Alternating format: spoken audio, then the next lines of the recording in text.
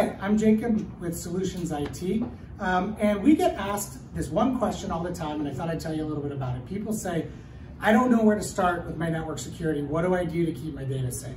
One of the things that's really important, probably the most important, is having a plan.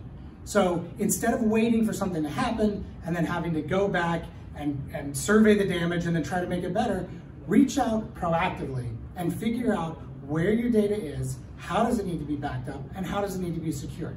You can do that by working with an IT expert. There are a lot of people that do a lot of good things in the industry, and having a plan is critical. When you're developing that plan, what you want to do is you want to think about, again, where's your data, and what would happen if there was an attack, or what would happen if I got ransomware and my data was all locked up.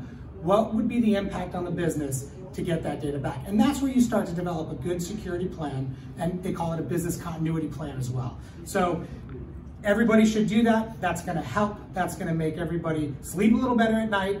And again, security is an ongoing battle. We got to keep the fight going. The guys are out there trying to attack things. We got to stay one step ahead of them.